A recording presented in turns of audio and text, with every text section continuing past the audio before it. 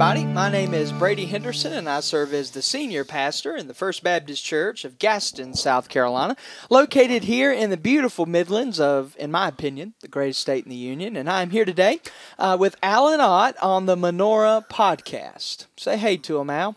Hey, guys, and I agree with you. This is the best state in the Union. So for those that are listening, maybe for the first time, maybe you're catching it for the second time, wherever the case is, the purpose of the Menorah Podcast is to share the light, speak the light, and send the light of Jesus Christ all across the airwaves of the internet through podcast ministry. And so what we're going to do today is we have not done one of these in a while, Alan, but you and I were talking not too long ago. And so today's episode, the 32nd episode of the Menorah Podcast, is kind of birthed out of our discipleship group lesson on Sunday. I am teaching discipleship group number 2, which is an intro into Baptist history in South Carolina. And so, Alan, I thought we would do, and by the way, I'm going to put you on the spot today. You're going to get a few pop quizzes from Sunday's lesson. But that could be bad. I wanted to do a pastor profile episode. We haven't done one of those in a while, since before homecoming. I want to do a pastor profile episode on William Screven, and I'll get into him in a second. But he was a pastor, and by the way, some of you may have heard of him. I'm going to go out on a limb and tell you most of you have not. So he was the first pastor of a Baptist church in the South. He was the founding pastor and the first pastor of the First Baptist Church in Charleston. So we're going to talk a little bit about that today. I'm going to pull a good bit from what we talked about in D groups on Sunday. So if you are in my D group and you're listening to today's lesson, you can listen to, or today's episode, you can listen to it again, but you already know most of this. So maybe some of the questions I ask Alan today, you can answer on your own at home as you listen to this. So William Screven, just to kind of catch our listeners up, he founded First Baptist Charleston back in 1696, and we'll talk about him a little bit more in depth. But before we do that, Alan, I want to back up and pun a second, and I want to talk about the very first Baptist in America. Now, his name was Roger Williams, and so he came over here and settled in Massachusetts. And can you remember the religious group that was prominent in Massachusetts in the 1630s and 40s? Would that be the Puritans? Yeah, there you go. 1 for 1, Alan. The Puritans. And so just to give our listeners an idea on the doctrine of the Puritans, they came over here for religious freedom. The reason they're called the Puritans is because they sought to have a pure church free of the impurities that the English church had, right? So that was a big deal to them. That was something that they thought a lot about. And so anyway, Roger Williams comes over, and how Roger Williams becomes a Baptist is he hears about the trial of a lady named Anne Hutchinson. And so we talked about this Sunday in my class. And so Anne Hutchinson was a lady who, if you look her up online, the number one thing that is going to come up about her is that she was the very first feminist in America. And as I talked about on Sunday, I disagree with the title feminist. Maybe for that time in culture she was considered a feminist, but to you and I, she was a lady who stood up and spoke her mind and fought for the truth, which to me is a big difference from a modern day feminist. So Anne Hutchinson speaks out because the Puritans at that time in Massachusetts believed that you could be saved by good works, which most denominations at that time were like that, including the Catholic Church in England. And so Anne Hutchinson speaks out in a worship service and says, no, that's not true. She quotes scripture. And so the leaders of the church didn't like the fact that she was speaking out. And so she was actually banned, not just from the church, banned from the state of Massachusetts. And Alan, we talked about on Sunday how even though that Europeans and English settlers came to the Americas for religious freedom, we talked about how they actually didn't have religious freedom when they came. Did you know that before the class Sunday? Was that a new idea to you? And what's your thoughts on that? Because that's a common misconception. Yes, I did think that is exactly the reason they came, and that's exactly what they got. It never occurred to me that there would be any carrying over of the old ways, but I can see that cause. I mean, you've done something all your life a certain way, Yeah. and you're going somewhere to start anew, probably one of the first things you're going to try to do is create what you had Yep. in your previous life, so to speak. And I think, to add to that, that's very true, but I also think it has a lot to do with the fact that England still wanted control of the Americas, and so every province, every colonial state had a governor and had, English, not policemen, but English enforcers. And so Right. that was still going on, which that's going to happen all the way up until 1776, the Revolutionary War and all of that. So anyway, so Anne Hutchinson speaks out. She gets banished. She and her husband, and she was married, but she and her husband in 1638, they leave and they relocate to modern day New York. And in 1643, she and all of her children but one daughter were killed in an Indian massacre. Now, we talked about this Sunday, the first conspiracy theory in America, and I don't believe in this conspiracy theory, by the way, is that Anne Hutchinson was not killed by actual Native Americans. She was killed by Puritans dressed up as Native Americans. I don't think that's true. I think the Native American intensity was at a all-time high in New York at that time. And you can study that by looking at the Kief's War between the Dutch settlers and the Native Americans in the 1640s. That's KIEFT''S War. And so I think it's interesting, though, that a lot of people in Massachusetts, or not just in Massachusetts, but a lot of people like Roger Williams, who became a Baptist, he followed the example of Anne Hutchinson, and him, like others, thought that her being killed by Native Americans was just a conspiracy theory. So what'd you think about that? I mean, I'm sure you didn't walk in Sunday thinking, man, I'm going to hear about a conspiracy theory from 1643. So, I mean, what did you think about that?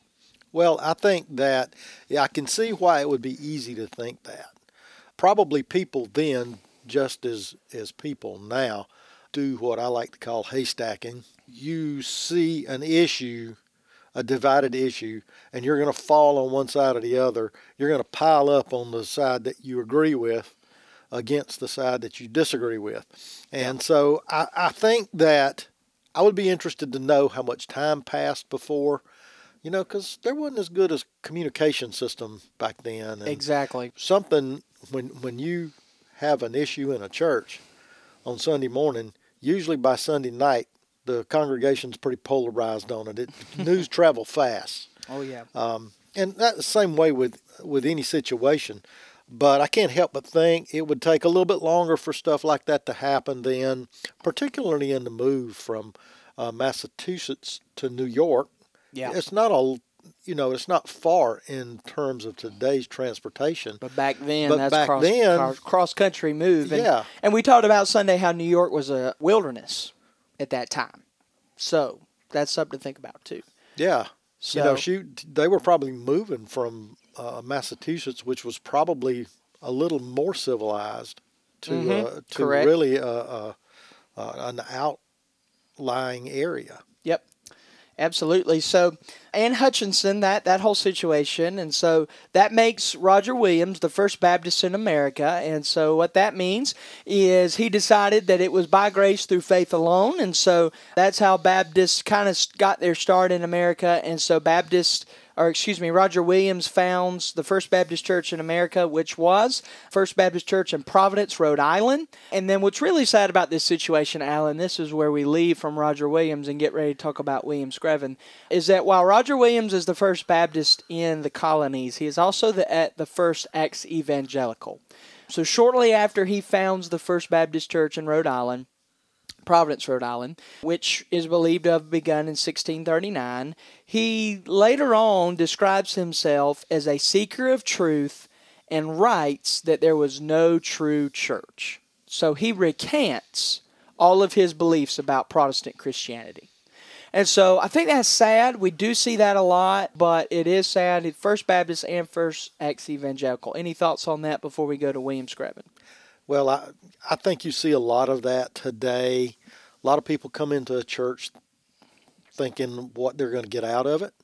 And, we've talked before that a lot of times you get out of it what you put in it. Yeah. And, they come in half-hearted, and it just doesn't meet what they think their needs are. Yep.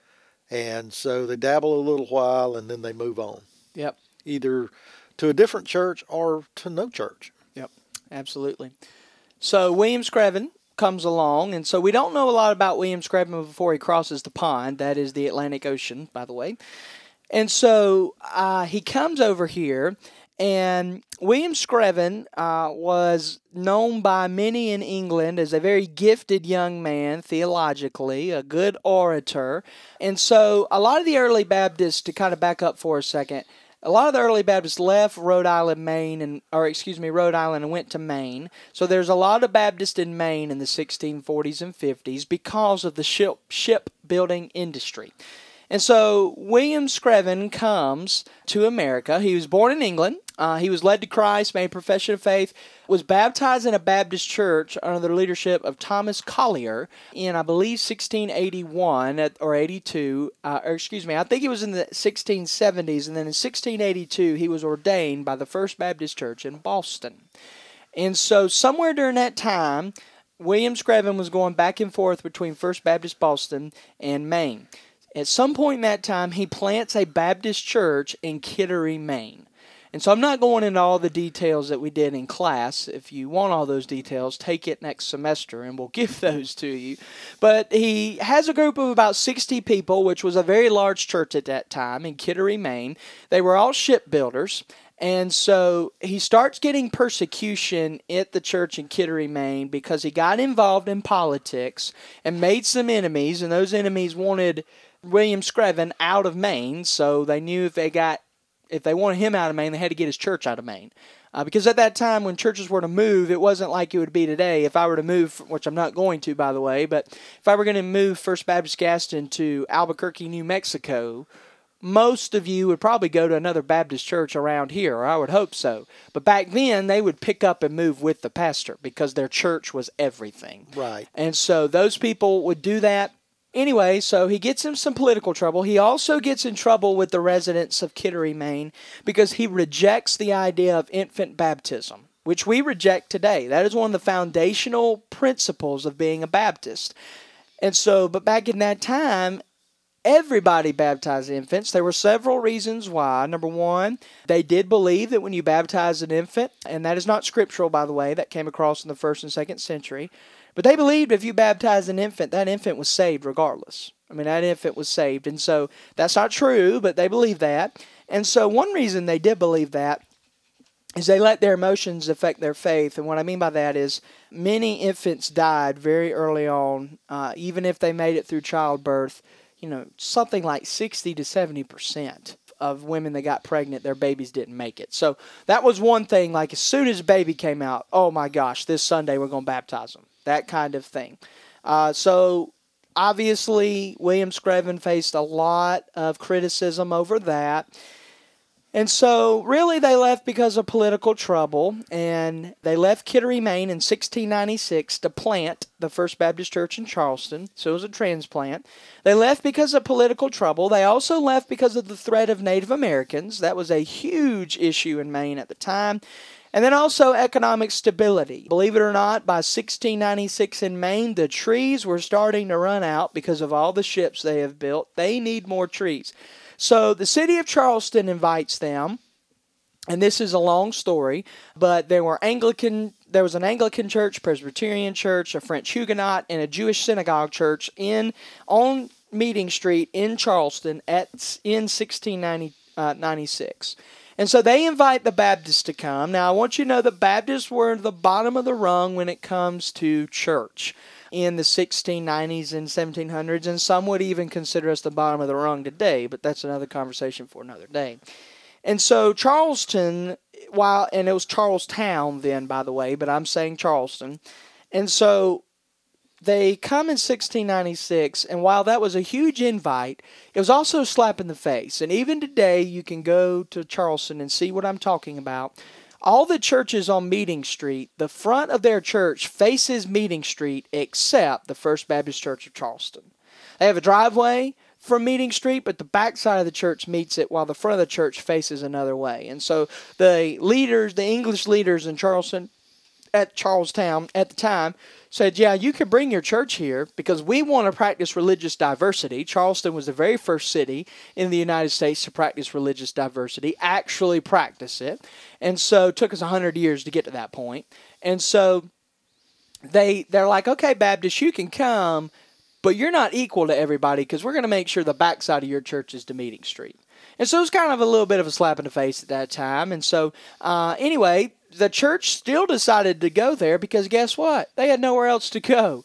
I don't really think that was a big concern to them like it kind of is to us today. So William Screven gets in there and gets started. He died in 1713. One of the main things to point out about William Screven that he led the First Baptist Church Charleston in was his love and ambition for church planting. He was an incredible church planter, did a great job, planted a lot of churches up and down the Ashley River, and so it was just really awesome. Most churches at that time just focused on getting bigger and not planting, but he focused on church planting. So that's a little bit about William Screven. I know we've kind of touched all over, but Alan, you were in the class Sunday. Your thoughts on this information and what you think about all this? Well, I've been a Baptist all of my life, and it's not something that we really pay a lot of attention to anymore. You know, I had heard a little bit when I was way younger about our history, and it's not addressed, of course, in school. They touch on it just a bit, but they don't give you any names or dates or times. And I think that was an interesting part of it, was to kind of see all of that come together and to know pretty much that every church in South Carolina was born out of the First Baptist of Charleston. That's right. That's right. So a lot of deep history. So we really have just scratched the surface. We did not go very deep today.